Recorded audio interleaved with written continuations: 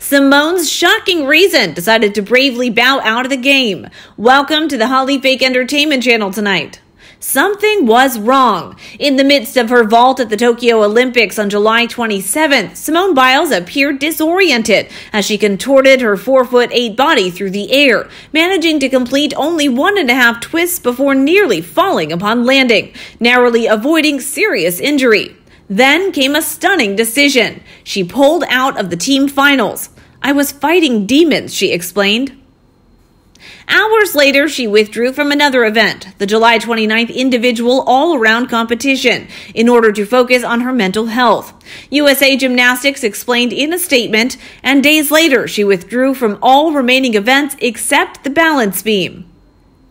The small but mighty Texan has 30 Olympic and World Championship medals, but instead of searching for more glory, she made the difficult decision to take a step back. Of course, part of Simone is heartbroken, says an insider, but she is so brave. She knows she made the right decision. Simone revealed she was struggling with the twisties, a condition in which a gymnast suddenly can't nail a skill they've done thousands of times because their brain fails to determine where they are in the air. "You don't have an inch of control over your body," describes Simone. Praise poured in from Hollywood stars, Michelle Obama, Michael Phelps, and more.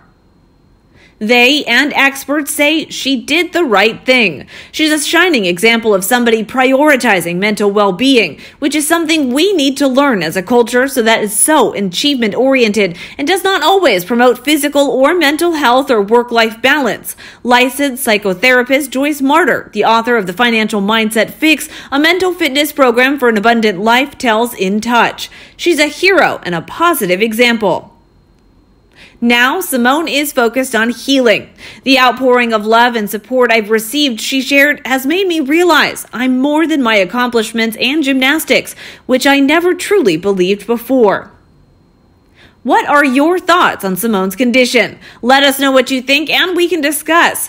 If you think the video is good, please, you won't regret it, and give us a like and share it with your friends.